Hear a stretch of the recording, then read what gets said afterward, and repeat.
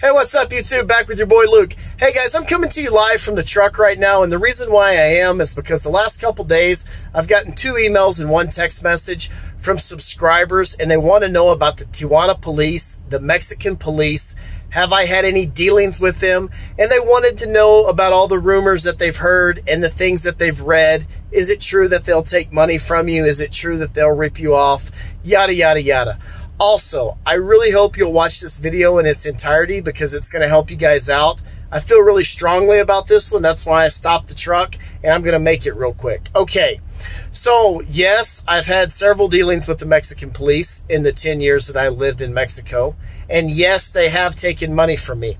Now, that being said, folks, I've been pulled over drinking. I don't condone that. You shouldn't do that. I was in my younger days. But yeah, I've been pulled over drunk in Tijuana. I've had accidents that were my fault in Tijuana.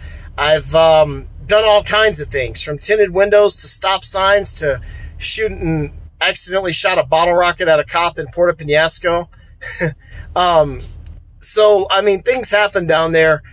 And this is what I can tell you. Absolutely every single time I've been pulled over, with the exception of 1, I was in the wrong. And I want you to know something. You hear things like people say, oh, well, you know, we had a couple drinks in Tijuana and we were driving down Revolution and the cops pulled us over and they took $100 from me. Okay? They sure did. Let me ask you something, folks. Wherever you live, San Diego, New York, Los Angeles, what if you got pulled over drinking there? What would the penalty be? It'd be a huge fine. It'd be probation. It'd be classes. It'd be your auto insurance going up. Yet Tijuana always gets the bad rap just because they hit you in the wallet for a couple $100. Now, if they hit you for more than a couple $100, if they hit you for $1,000 or $2,000, why in the world did you have $2,000 cash on you anyway in Mexico? Guys, carry your ATM cards. Don't carry more than a couple $100, okay? It's that simple. I've seen cops down there actually try to take people to the ATM machine. You know, and I don't condone that, but I'll tell you how to deal with those cops a little bit later. But yes, I have had dealings with cops, and yes, I have seen the cops pull people over, whether it's for speeding, tinted windows, or whatever it is. But this is what you got to realize. You got to realize that 9 out of 10 times you were in the wrong, okay? Maybe you made an illegal U-turn, whatever you did, and the 20, 30, 40 bucks that they took from you is dramatically less. Okay, way less than the penalty would have been in the United States. I just paid a ticket that I got in Las Vegas today, $198 for being 5 miles an hour over the speed limit, okay?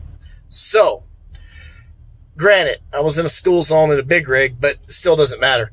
Okay, also, now let me give you some pointers. If you do get pulled over by these cops, do not speak Spanish to them, okay? That's perfect. If you're a white guy or it's obvious that you're an American, don't speak Spanish.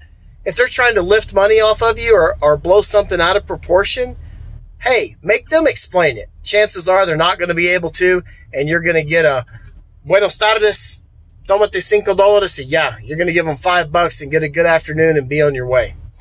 Also, don't disrespect them. Don't try to fight them. But yet, do not be afraid when they threaten you with a judge. And do not be afraid when they threaten to tow your car.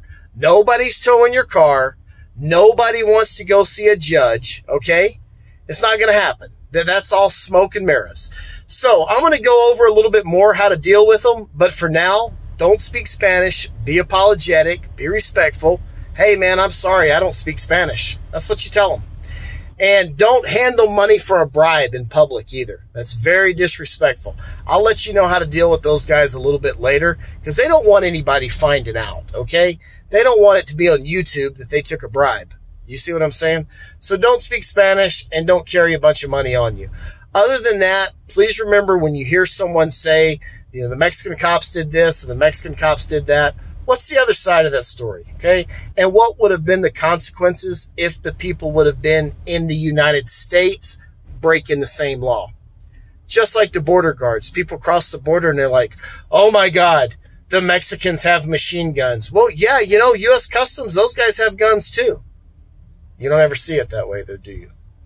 All right, guys, hey, take it easy. Be cool. Be safe. Let me know if you got any questions. Like and subscribe my channel.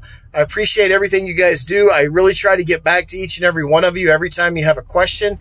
I hope you like this video. I felt like it was important. I just shot it one time on a cell phone. You guys take it easy. Have a